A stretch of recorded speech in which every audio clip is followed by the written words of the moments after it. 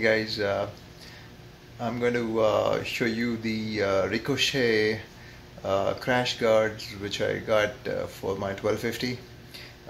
It's fantastic. I think I'm really happy about that. It protects against rocks because if you drop the bike, then it will not puncture a hole in your cylinder guards. Okay, let's go and check it out. Okay, this is how the bike looks. So when you see it, you can barely see it because it's exactly at the angle where your eye goes. So you have to actually go down to really see it.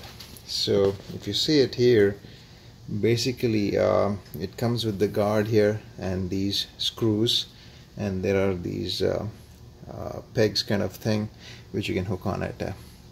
So, and then it comes with the padding here which you can stick on it so that it kind of protects the edge a little bit.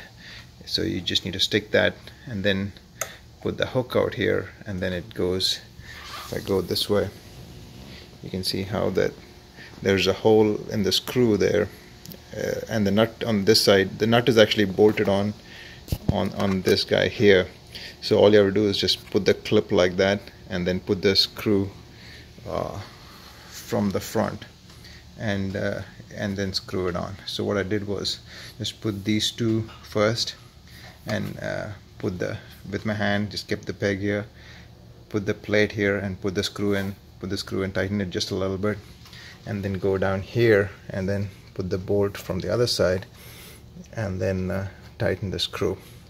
And keep the doll slightly loose so that you can adjust the plate to match this area here, and then you can tighten it up. So it's pretty straightforward.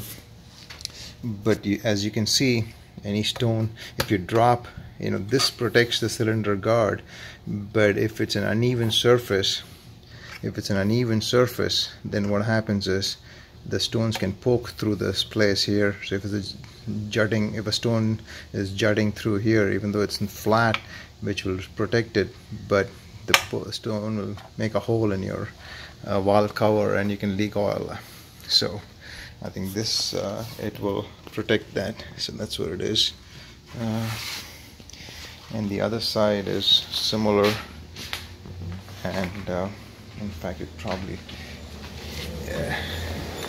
looks the same. So as you can see, with the Touratech brace, this one comes really close, right next to the brace here. So you might have to just make sure you just push it a little bit to this side, so you can put the brace, you can put the clip right next to the brace here. So this side is no problem, the bottom is no problem. And similarly the other side, if you can see the Touratech brace, there is enough of a gap there, so that's not a problem for this one. So anyway, that is the Ricochet guards. It comes with one with a logo here, GS, one with the Ricochet, and this is the, I think, a polished finish. I like this, and keeps it neat and classy, and everything is looking good, ready for some off-road, and getting some fastway pegs, so that'll make it, I think there's a big IMS peg, sorry, and that's going to be big, so I'll probably change that next. So I'll get the pegs replaced and I'll be all set. Other than that, the bike's looking great as usual.